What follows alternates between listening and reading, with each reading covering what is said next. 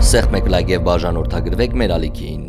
Շաբաթվա իրադարձությունները։ Գովազդային պաուզան։ Անցած շաբաթը կարելի է որակել որպես հիվանդ շաբաթ, որի սիմպտոմներն էին կատաղությունը, ջղաձգությունը, ալերգիան եւ հոգեկան շեղումները։ Ու սա դեռ չհաշված կորոնավիրուսը։ Քարոզչական դաշտում քոչերանականները անցան լայնածավալ հարձակման, նորանոր ռեսուրսներ եւ ուժեր ներգրավելով։ Թեպետ մի պահ պաուզա տվեցին։ Շաբաթվա կատաղի հարձակումները դադարեցին մի 2 ժամով, երբ քոչերանականները կարկամած եւ շլացած էին մնացել ցեղասպանության 105-րդ տարելիցին նվիրված միջոցառումներից, երբ Ծիծեռնակաբերդի հուշահամալիրում տպավորիչ եւ բազմաթիվ էֆեկտներով գեղեցիկ հուշ երեկո կայացավ։ Եթե այս տարելիցը լիներ նախկին իշխանությունների օրոք, ապա առավելագույնը ինչ կկարողանային անել՝ մի 2 հատ դրոշ վառել, հանրապետական տիկնայք ծափ ու ծիծաղով, տրնգի պարելով, մի ծաղիկ ձեռքները վերցրած ֆոտոսեսիայի ներքո քայլելու էին Գարեգին բն, Գագիկ Հարությունյանի եւ Քոչարյանի ձեռքը բռնած, տխուր դեմքի արտահայտությամբ կանգնելու էր տեսախցիկների առջև, երիթ հանրապետականները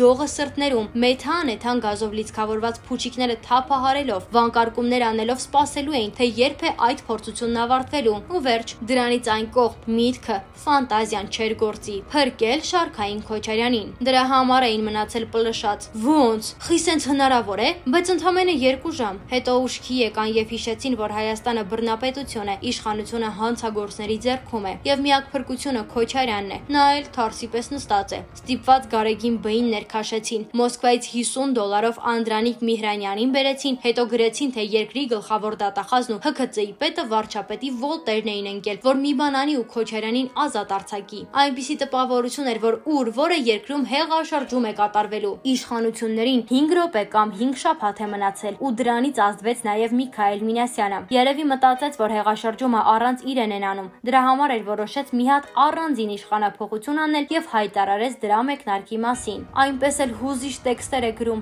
էպիտետներով ու թևավոր խոսքերով համեմված, որ ուզում ես այդպես էլ ասես, դու իշխանափոխության հետ գործ չունես, դու գրի, քո մոտ լավ է ստացվում։ Վերջում էլ կհրապարակես հոդվածների ժողովածուտ, Վատիկանի հակառակ կողմում վերնագրով, իսկ ուր են արդյունքները։ Բայց մյուս կողմից էլ 2 տարվա ընթացքում իշխանություններին հաջողվել է Միքայել Մինասյանի գործունեությունը տնտղելով, ընդհանրապես ինչ-որ բաժնեմասերի արք ու վաճառքի շուրջ անհամապատասխանություն գտնել եւ դրա հիման վրա քրեական գործ հարուցել։ Անկեղծ ասած, ավելի լավ է չհարուցեին։ Եթե ՄԻՇԻԿ-ի գործած մեղքը միայն դա է, ապա համարեք, որ սուրբ մարդ է։ Նման մեղադրանք կարելի է ցանկացած մարդուն ներկայացնել։ Ոչ ոք երաշխավորված չէ փաստաթղթային անճշտություններից։ Եթե սա դիտարկենք Մ. Մինասյանի պաշտպանական կողմի տեսանկյունից եւ ընդհանրապես արդեն 2 տարի է անցել, կարող ենք նշել, թե նախկին իշխանությունների կատարած հանցագործությունների, թալանի, ապօրինի հարստացման փաստերով ինչ գործեր են հարուցվել եւ ինչ արդյունքների են հասել իշխանությունները։ Մարտի 1-ի գործով Քոչարյանն է ազատագրված, բայց իր ահռելի կապիտալը ոնց կա, այդպես էլ մնում է ու լավ էլ ծախսվում է։ Սերժ Սարգսյանի մասով մի հատ դիզվառելիքի գործ է,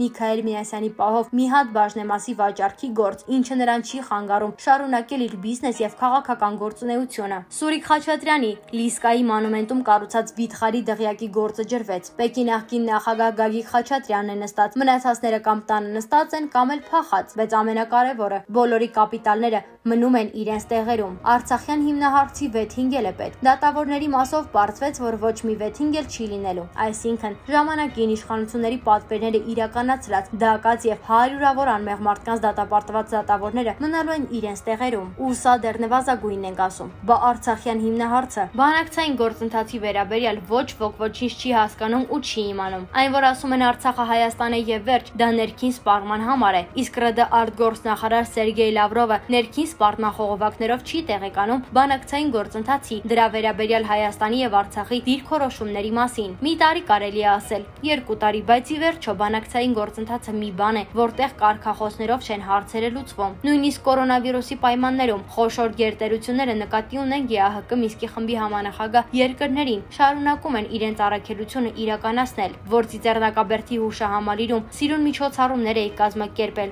Դա լավ է, բայց դրանից կոնֆլիկտի լուծման ոչ մի տեսլական չի ծնվում։ Այս խայտառակ խայտառակ պայմաններում մտածել հայրենադարձության մասին անլուրջ է։ Առաջին լրատվականի զրուցակիցն է ժողովրդագիր Ռուբեն Եգանյանը։ Պարոն Եգանյան, այս օրերին, երբ կորոնավիրուսն ամբողջ տարածքում տարածվել է, տեսակետներ են հնչում, որ հայրենադարձություն կազմակերպելու շրջանն է։ Հիմա հաշվի առնելով, որ ողջ աշխարհում արտակարգ դրություն է եւ այլ երկրներում անօրինական կամ առանց գրանցման բնակվող բազմաթիվ հայրենակիցներ ունենք, որոնք ցանկություն ունեն վերադառնալու, որքանով է ռացիոնալ այս փուլում մտածել հայրենադարձության մասին եւ արդյոք իշխանությունը ունի այս ուղղությամբ քայլեր անելու անհրաժեշտություն։ Ես չեմ պատկերացնում, թե պետությունն ինչ կարող է անել այդ ուղղությամբ, որովհետեւ տնտեսության այս խայտառակ վիճակում պետությունը հազիվ թե իրական հնարավորություններ ունենա նման ծրագրեր իրականացնելու։ Երկրորդ, մենք բոլորս բոլորովին տեղյակ չենք եւ չենք ընկալում, թե ինչ ընթացք է ունենալու այս ամենը։ Նման պայմաններում ենթադրել, որ մարդիկ կսկսեն զանգվածաբար վերադառնալ, բոլորովին իրատեսական չէ։ Ամենակարևորը պետք է հասկանալ, թե ինչ է կատարվում, երբ է ավարտ ունենալու այս ամենը։ Եվ մի մոռացեք, որ ամեն ինչից զատ աշնանը սպասվում է վարակին նոր հոսք։ Դա էլ է բավական բարդացնում կանխատեսումներ անելու խնդիրը։ Այսինքն առժամանակ պետք է մոռանալ հայրենադարձության մասին։ Մյուս կողմից իշխանությունն անգամ օրենսդրական նախաձեռնությամբ հանդես եկավ վերջին շրջանում։ Ես չգիտեմ, թե ինչ նախաձեռնություն է եղել, դրա իմաստը որն է, դրա տնտեսական հնարավորությունները ինչպիսին են, հետևաբար չեմ կարող դատողություններ անել։ Ընդհանրապես ինձ համար անհասկանալի է, թե ինչ է ենթադրվում այդ հայրենադարձություն ասվածի տակ։ Ում ենք ենթադրում բերել եւ ինչ կերպ ենք այդ բերածների համար ապահովում այստեղ մնալը։ Մարդիկ իրենք էլ չեն հասկանալու, թե ինչ է կատարվում եւ արդյոք իմաստ ունի այդ անորոշության պայմաններում այդպիսի կտրուկ քայլեր անել, բնակության վայր փոխել։ Դրա մասին հիմա խոսելը շատ վաղաժամ է եւ ինչ որտեղ անիմաստ։ Տեսակետ կա, որ կառավարությունը պետք է օրինակ հատուկ բնակֆոնդի զարգացման հիմնադրամ ստեղծի եւ յուրաքանչյուրին հնարավորություն տա բնակարան ձեռք բերելու։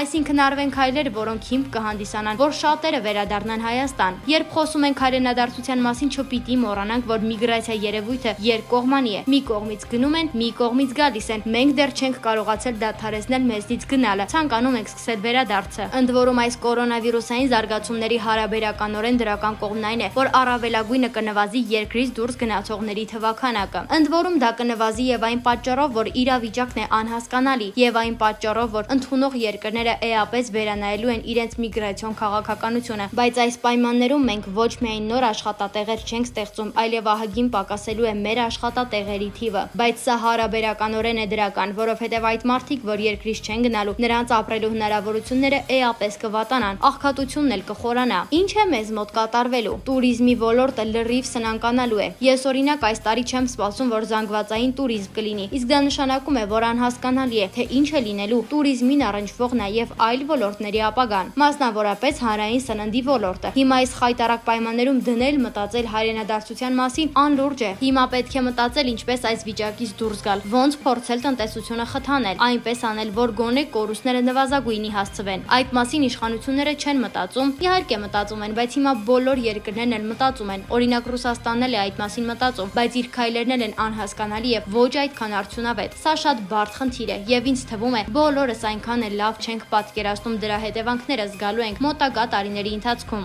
Ամենասարսափելին կլինի այն, որ այս իրավիճակը աշնանը նորից կրկնվի։ Վաղը լրանում է վերջնաժամկետը։ Կոմունալ Տերորի ուրվականը։ Մարդիկ ծանոթ են Հայաստանի էլեկտրական ցանցեր ընկերության եւ Գազպրոմ Արմենիայի հայտարարություններին, թե 10,000 դրամից ավելի էլեկտրաէներգիա եւ 30,000-ից ավելի գազ սպառած բաժանորդները մինչեւ երկուշաբթի չվճարեցին գազ եւ լույս չեն ունենա։ Այս հայտարարությունները ընկերությունները շտապեցին անել հանրային ծառայությունները կարգավորող հանձնաժողովի 3 օր առաջվա ծանուցումից հետո, թե կոմունալների դիմաց վճարումների կատարմանը խոչընդոտող ֆորս մաժորը համարում է վերացած։ Չնայած մարտի վերջին նույն հանձնաժողովը արձանագրել էր, որ այդպիսի իրավիճակը շարունակվելու է մինչև արտակարգ դրության ավարտը եւ մատակարարները չվճարելու դեպքում չեն կարող անջատել մարդկանց հոսանքը, գազը կամ ջուրը։ Կառավարության վերջին որոշման համաձայն արտակարգ դրությունը երկարաձգվել է մինչև մայիսի 14-ը։ Իհարկե կառավարությունը որևէ կերպ չի պարզաբանել, թե արդյոք կառավարությունը ինչպես փետրվարի համար պատրաստվում է մասամբ փոխհատուցել գազի եւ լույսի վարձավճարները։ Մարդիկ հայտնվել են անորոշության եւ խուճապի մեջ, որովհետեւ արդեն վաղը լրանում է ռուսական կապիտալով աշխատող ընկերությունների ներկայացված վերջնաժամկետի ժամանակը։ Կառավարության շենքի մոտ 3 բողոքի ակցիա է տեղի ունեցել կոմունալ վարձավճարները չվճարելու պահանջով։ Ակցիայի մասնակիցները նշել են, որ չեն վճարելու գազի եւ էլեկտրաէներգիայի վարձավճարները, քանի որ երկրում արտակարգ դրություն է հայտարարված։ Կառավարությունը մեզ արգելում է աշխատել, պարետատունը արգելում է աշխատել բայց Հեցն ու Գազպրոմը պահանջում են վճարել, ասել են բողոքի ակցիայի մասնակիցները։ Կառավարության մոտ հերթապահություն իրականացնող ոստիկանները նշել են, որ ակցիայի մասնակիցները չունեն տեղաշարժման թերթիկ եւ բողոքի ակցիա իրականացնելու իրավունք։ Նրանք խնդրել են ողջ ամի ժամանակում հեռանալ կառավարության շենքի դիմացից եւ ավարտել բողոքի ակցիան։ Ոստիկանության ներկայացուցիչների պահանջը միանգամայն իրավաչափ է, քանի որ արտակարգ դրության ռեժիմը ենթադրում է ֆորս մաժորային իրավիճակ եւ հավաքների իմպերատիվ արգելք։ Սա աքսիոմատիկ ճշմարտություն է, որը սակայն պետք է վերաբերվեր նաեւ կոմունալ վճարների մուծումների հետաձգումներին։ Տարակուսելի է, որ կառավարությունը վերջին նիստում